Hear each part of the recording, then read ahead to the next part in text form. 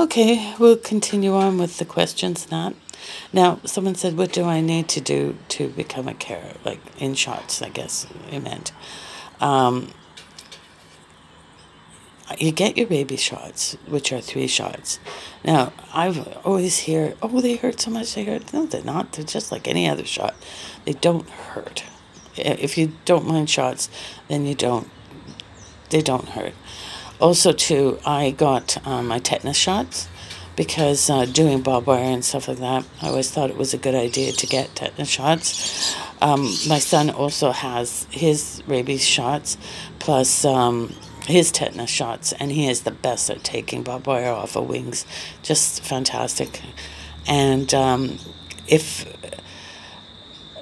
you're not sure, like some people, it has not worked for them. Like they don't get their tear level up properly. Now mine has been the same for years. They think I should get another booster next year, but mine has stayed the same for years and years and years. That's about 9-10 years we're looking at. So just depending on a person. Some people, they never have to get another shot, and some people do. So it just depends on each individual. But if you'd say did get scratched or bit by a bat, they if you do go get your rabies shots, you'll be fine. It's people that don't go and get the shots that's what happens.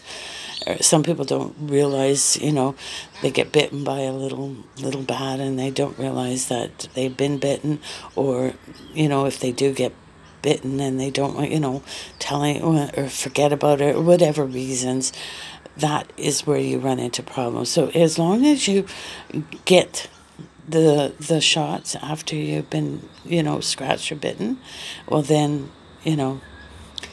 but that's why we always tell people don't touch bats, because if you touch a bat and it accidentally scratches you, bites you, yes, it does have to be euthanized, so to check it to see if it has rabies. So don't touch it. We have people I've seen, where they're going to help you, take a bat out of netting or something. No, please don't help me, because if that bat accidentally touches you with their thumb and scratches you, which is so easy just because, that's their hands. So what do you do when you're grabbing for something or you're trying to get your balance or something? You reach for things. That's what they do. They're not trying to hurt you.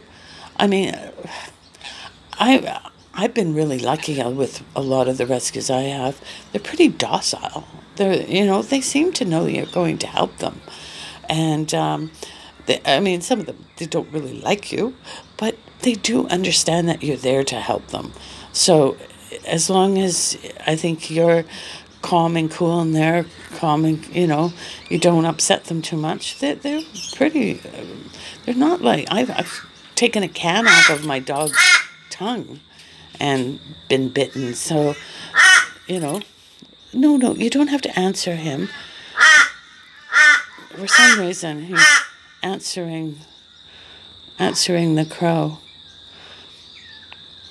The crow's making noises and he's calling back.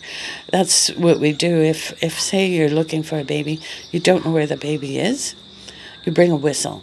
And if you blow the whistle, it will answer back. So that's what he's doing right now. Somebody's calling, so he's answering back. Aren't you? Are you going to answer back? Going to answer back? Going to answer back?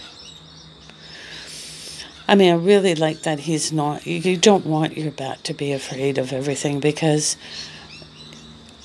this is what he has to live with. I mean, you could say, oh, well, he's outside, he's hearing noises. But, yeah, this is where he comes from. And he's very curious of the outside. Look at him. It's becoming dusk, and soon the adult bats are going to be flying over, and he's going to see adult bats. Is there any up there? Is there any there?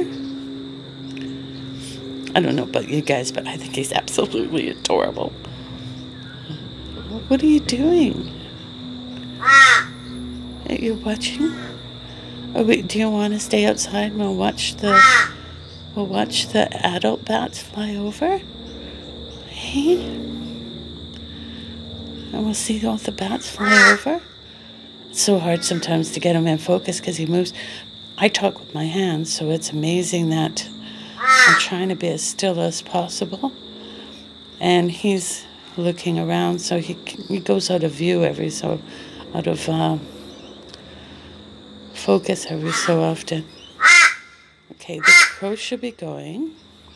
And once the crow goes to go, I'm sure the big bats are going to fly overhead because they go to that tree over there. And they'll talk to each other and you'll get to hear what they sound like. Yeah. Oh, sorry, everybody. I've just kind of forgot about you guys and just focusing on James here. So, I mean, one thing, I was talking to a carer the other day, actually, the carer that had James before myself, and I said, the day that that I just don't fall madly in love with them, the day that I stop crying and get used to them passing away, I don't want to be a carer anymore. Because I think that you have to put everything into it, like your whole heart into it. And they know it. They know when your heart's into it. So that's one thing that I promised myself from the day I started, that I'll never, ever lose that feeling. And so far, I haven't. And I don't want to ever lose that feeling. Because you put a baby bat, I think, in any carer's hands, and they turn to mush. And it's not the same as a puppy or a kitten. It's such a different feeling. And I've never, ever carers will know what I'm talking about. They'll know that feeling. It's the most amazing feeling. But it's so hard to explain it. So I'm going to turn this one off, and the next video we're going to do is watching James watch the bats fly by. So stay tuned.